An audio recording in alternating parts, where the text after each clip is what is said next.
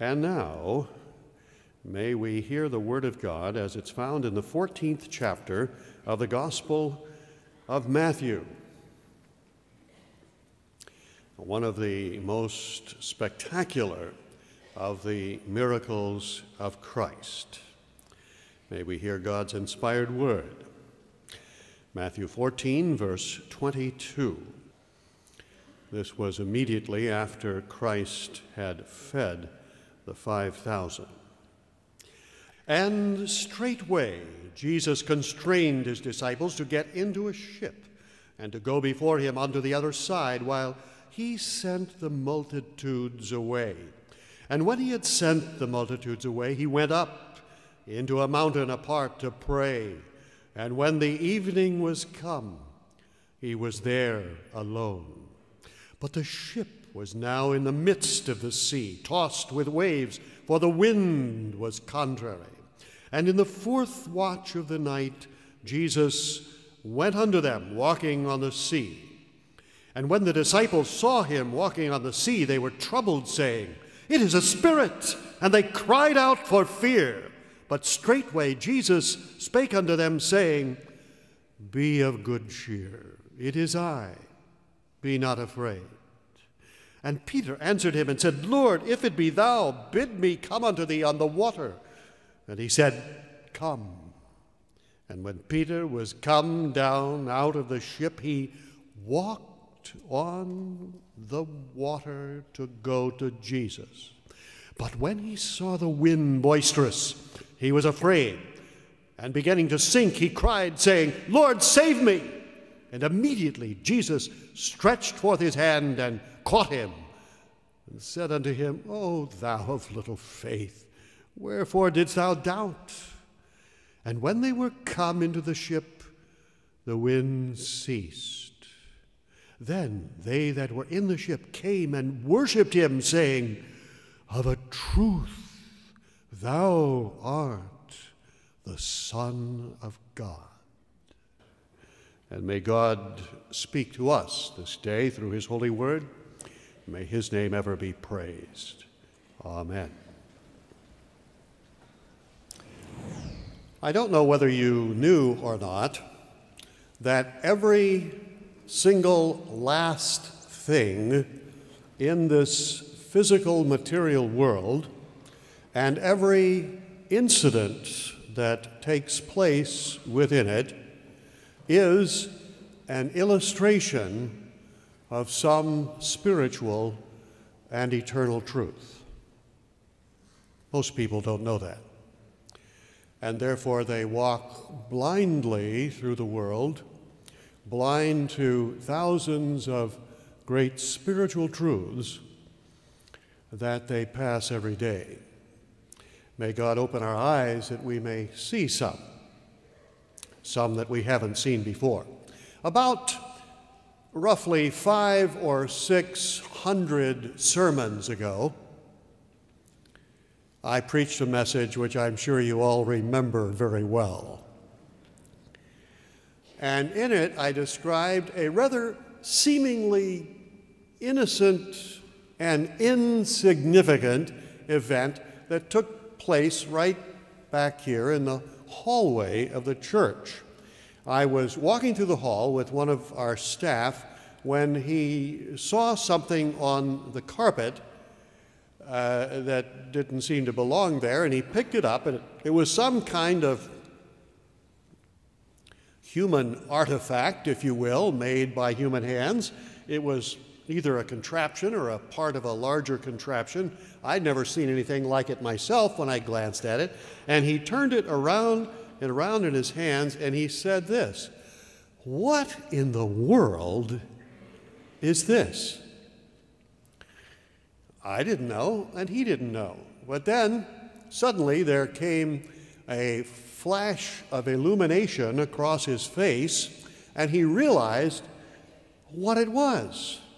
And then he knew what it was for and what he should do with it.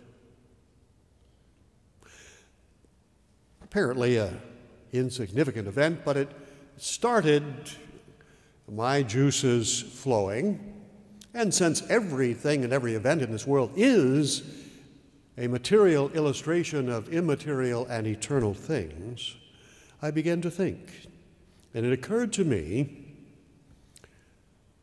that that is an illustration of what? Of life itself. If we don't know what it is, we won't know what it's for. And if we don't know what it's for, we won't know what to do with it. May I say to you, that's where the vast majority of people in America are. And if you doubt that, let me say that I made a little study, didn't take an hour to do it, and I discovered almost 100 different definitions of life. Totally disparate definitions. For example, life is a bowl of cherries.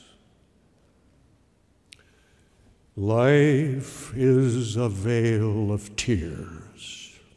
Life is a stage, and all the men and women merely players who strut their parts. And bottom line, it's full of sound and fury, signifying nothing. Life is a merry-go-round, a carousel. You got to grab all the gusto you can because you only go around once. I think those four ought to be at least indicative of the fact that people have a widely different understanding of what life is. I would love to have all of you take a card and a pencil. Don't do it. I'd love it, but I'm not asking you to do it. We haven't got time. And complete this sentence. Life is. What would you say? Life is, if you don't know what it is, and you don't know what it's for, and you don't know what to do with it. So what is it? Well, let me say that I believe the Bible teaches us that life is a school. Now, some of you are not going to like that because you didn't like school when you were in it. You thought you'd got out of it.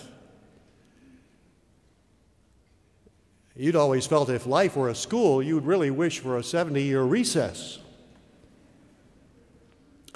But may I point out to you that Jesus Christ is the great teacher, the greatest teacher that ever lived, the teacher non pareil. He has no parallel. And we are called to be his disciples. And what is a disciple? From the Greek word mathetes, it is a learner. It is a student, a scholar. We sit in the school of Christ. That's what this life is. And this is an astonishing school. It is utterly unique. We not only have but one teacher, the greatest teacher that ever lived, but we have but one lesson to be learned. And that is truly the most amazing thing about it of all. It doesn't matter what level you're in, whether it's grade school, high school, college, or graduate school. It doesn't matter what kind of major you have, what particular discipline you're in, what course in that discipline you're taking, what subject you happen to be studying, and what test you're undergoing.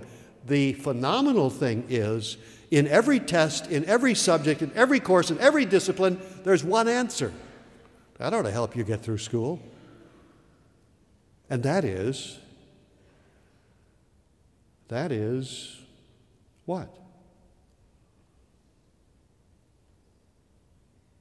If we don't know what it is, we don't know what it's for, and we don't know what to do with it.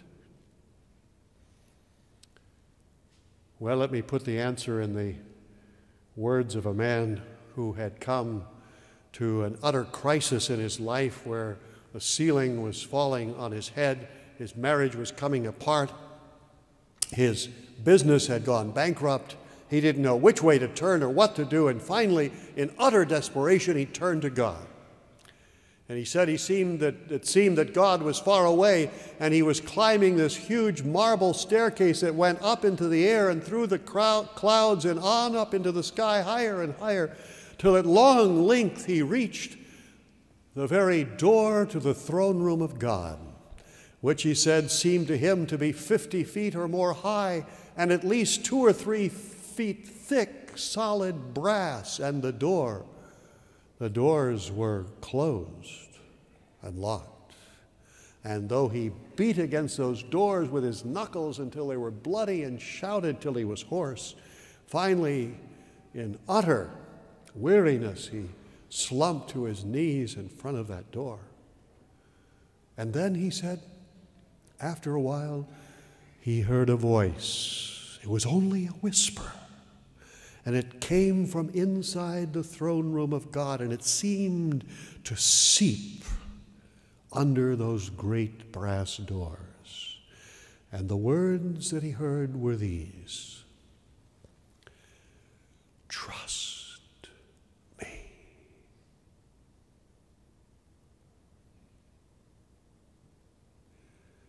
Trust me. There it is, my friend. The answer to every question on every test, in every subject, in every course, in every discipline, in every level of the school of life. Boy, that ought to help you get through. Wouldn't you have loved to have the answers to all the tests that you had in school? I just gave them to you. Trust Christ. That's what it is, a school. And that's the curriculum.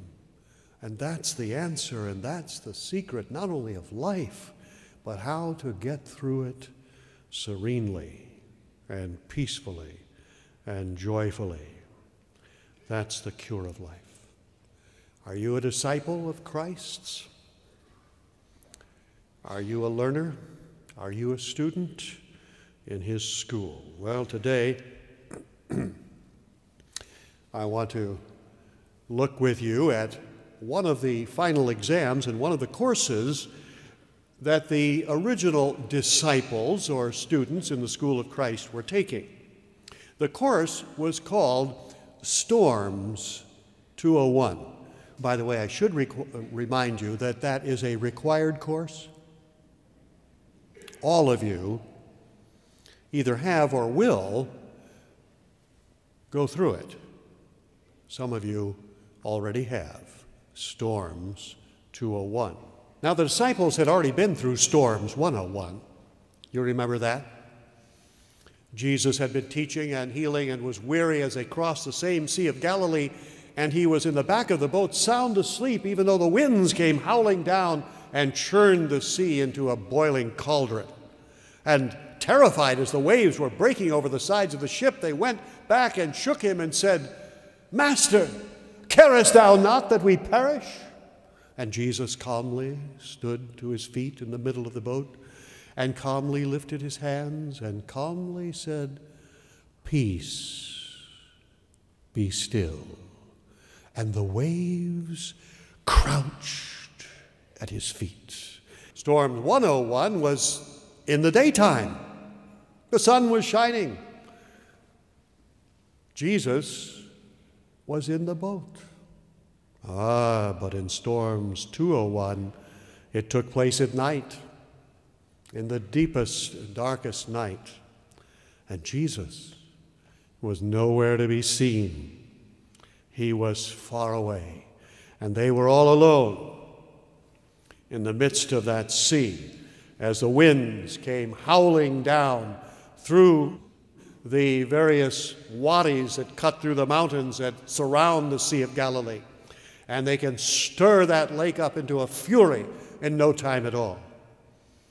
And William Thompson wrote in The Land and the Book that he had a similar experience when he was there, when they set out to cross the Sea of Galilee, he said the sun had scarcely set when the wind began to rush down toward the lake, and it continued all night long with constantly increasing violence, so that when we reached finally the other shore in the morning, the face of the lake was still a huge boiling cauldron.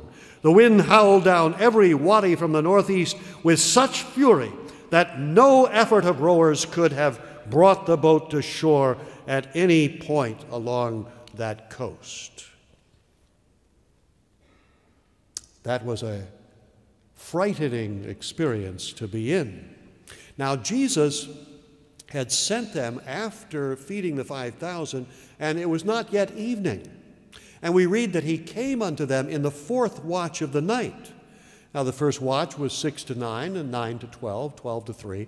That meant from 3 to 6. It was almost dawn, still dark, but in the fourth watch that Jesus came, they had been rowing against that hurricane for almost 12 hours. God often allows us, it seems, to get to the end of our own strength before he acts. Truly, man's extremity is God's opportunity. That holds true even unto this day. And I'm sure also that during that night, probably every one of them was saying, at least to himself, why did the Lord let this happen? Didn't Christ know? Why did he allow us to get out here in the middle of this terrible storm when he was going away somewhere else? Why? Why did God let this happen to me? Shall I ask how many of you have said that at one time or another? If so, I would point out to you something about this passage. It says, Jesus constrained them to get into the boat and to go to the other side. He didn't merely allow it. He caused it. The storm? Did he know about the storm? He's not the weatherman. He's the weather producer. We read over and over, God sent forth a great storm. God sent a great wind.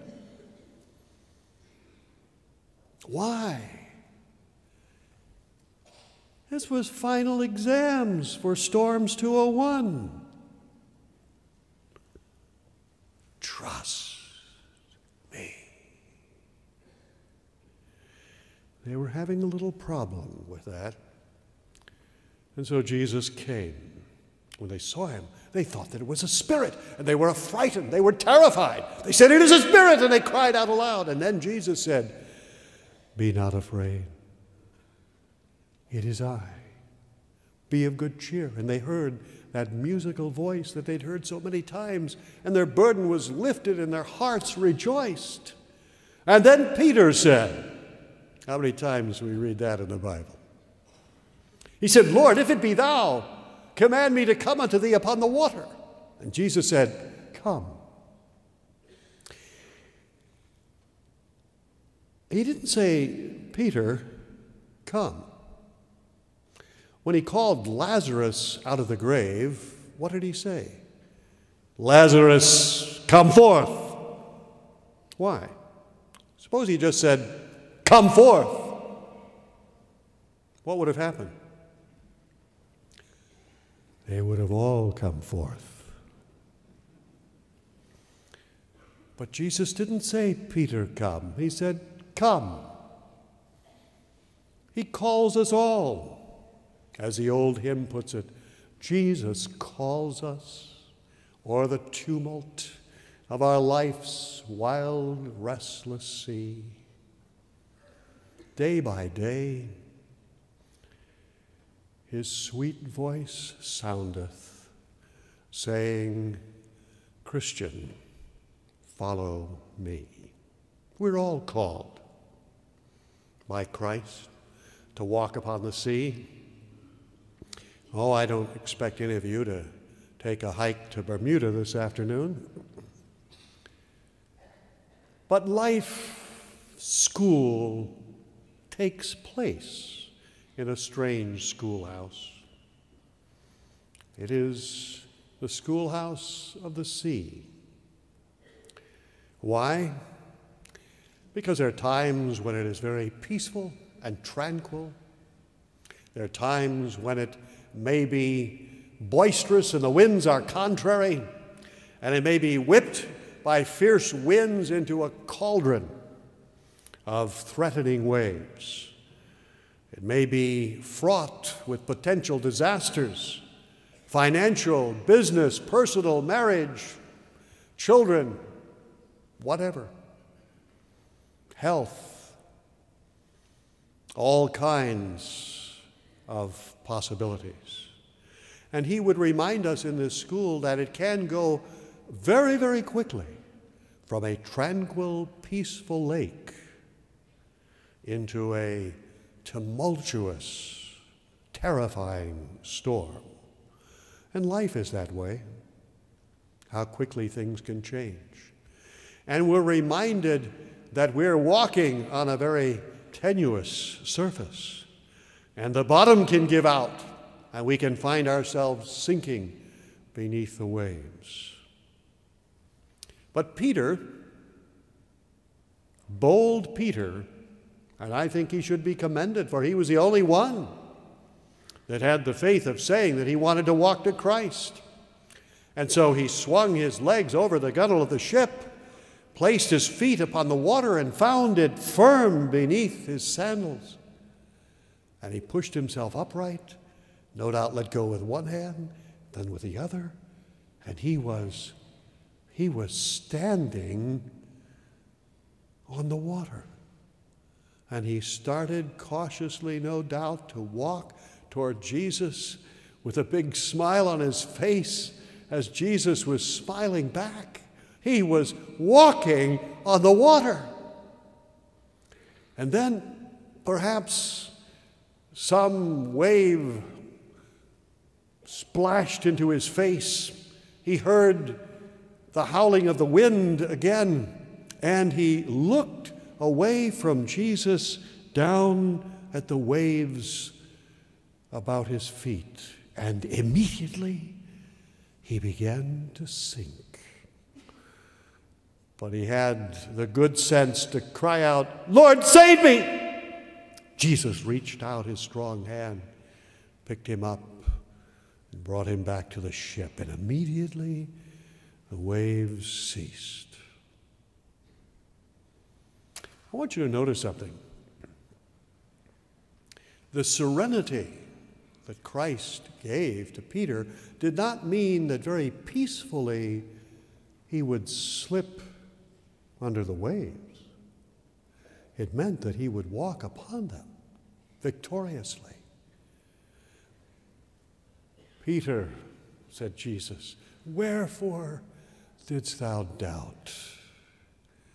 And God would have us to know that we can walk victoriously over all of life's tempestuous sea if we will look to Christ. Look to Christ in faith. Trust him. Focus our minds and hearts upon him. We can deal with the waves of trial, with the waves of temptation. What do you do with temptation? Do you know how to overcome temptation? It's very simple. I didn't say it's easy. I said it's simple. Look unto Jesus. Do you realize that whenever you get into temptation, you're looking away from Jesus? That's what stirs up the passions, leads us into temptation. Look unto Jesus. When everything looks dark and gloomy and desperate, look unto Jesus. Trust me, he says, and you will find the answer to your problems. I should point out to you this. Jesus isn't the only one that calls us o'er life's tempestuous sea. The devil also calls us. Come. Come to me. But when we find that we try to follow him, it isn't long before we begin to sink beneath the waves. And we cry out to be saved. There is no one there but Satan. And he laughs. Daniel Marsh, a minister a little 100 years ago, tells about one night in a bitter cold winter night in New England. He was sound asleep in the middle of his night when he heard a persistent banging at his door. He got up, put on his robe, and went down, and there was a young man there who told of a young fellow about 20 years of age who had been formerly a part of the pastor's flock. He had been raised in the sanctuary, the Sabbath, the Scriptures, but alas, in his mid-teens, he had been lured away by other young people with less noble ambitions and desires, and he had been led little by little by little away from the things of God and into the sins of this world until he had become utterly debauched. The pastor hadn't seen him in years, but he went up and dressed, came down, and with his carriage, horse and carriage, he made his way through 10 miles of snow-covered streets and drifts, and finally to the young man who was in the last hours of his life. And he tried to talk to this man about Christ and his mercy and his forgiveness.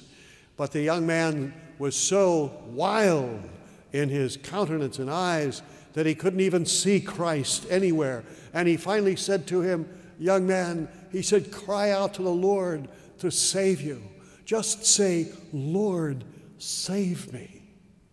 And he said he even uttered the prayer for him. But the young man gave out with a deep, horrible groan. And he said, "Too late, too late." And the black waters of death swirled up to his neck and then over his mouth. And there was a start, a wide-eyed start of terror. And then he sank beneath the surface and was gone.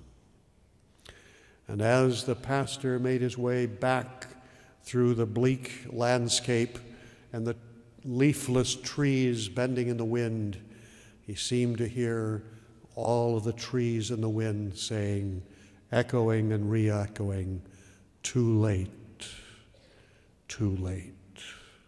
He had followed the call of the devil, and there was no one there to lift him up. And he said he was invited on another time in the day to come to the home of a man who was a member of his flock, a man who had been emancipated by Christ, whose spirit had been set free.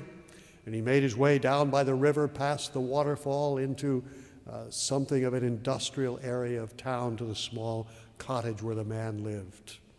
He had had apparently a stroke and now had cancer. He'd lost the ability to speak. But he could see from the bright glance of his eye and from the pressure of his hand that Christ was still his anchor and his hope. He couldn't speak, and yet he had been writing with chalk on a slate.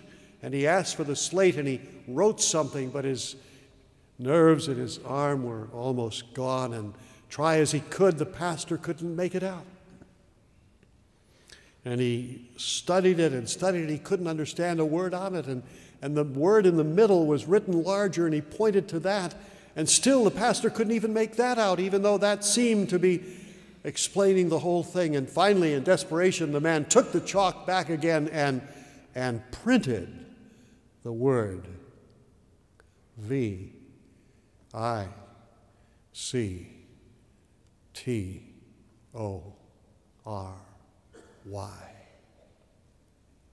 Thanks be unto God, he could suddenly make out the rest. Thanks be unto God who giveth us the victory through Jesus Christ our Lord.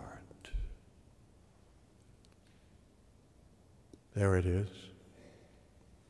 He was looking at Christ. And even in the midst of a painful death, he had the victory. He graduated from this school magna cum laude, which means with much praise. And soli Deo Gloria, solely to the glory of God. That's the meaning of life.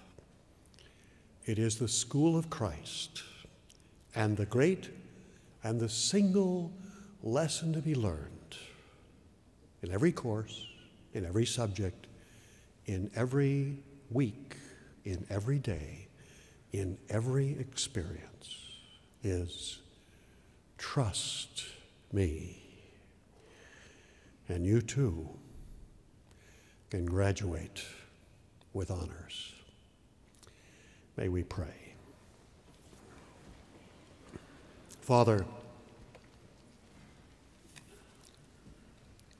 I pray that if there be any here today who have never trusted in Christ, that they may reach out their hand and cry out from their hearts, Lord, save me.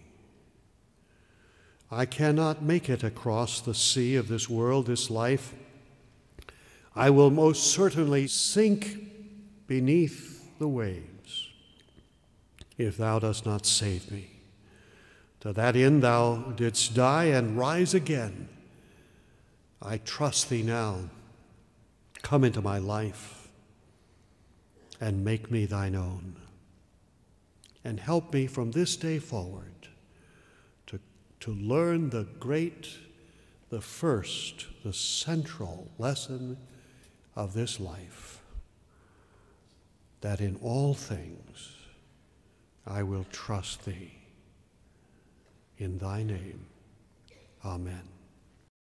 This has been a production of Truth in Action Ministries.